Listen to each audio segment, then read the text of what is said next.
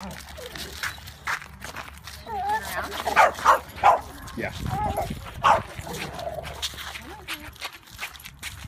Here.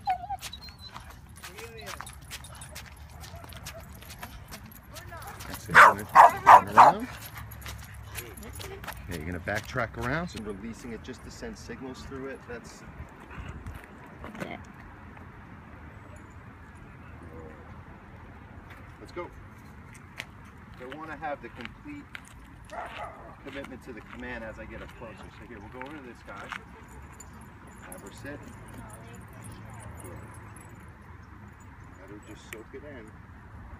And I'm just touching on the pressure points of my fingers just to keep her sensory system more organized while she's experiencing.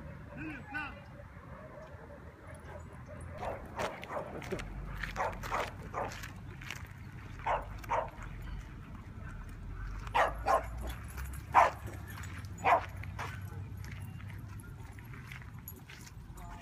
Sit here at the gate. Wait. Sit. Good.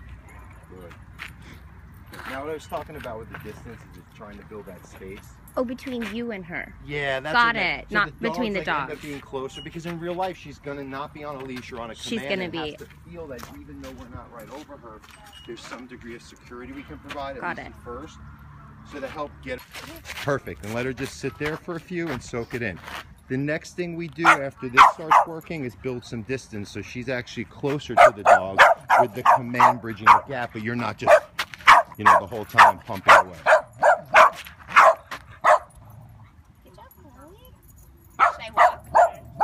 Efficient way to just change her angle without shoving her and making it all this effort. Really good, much better.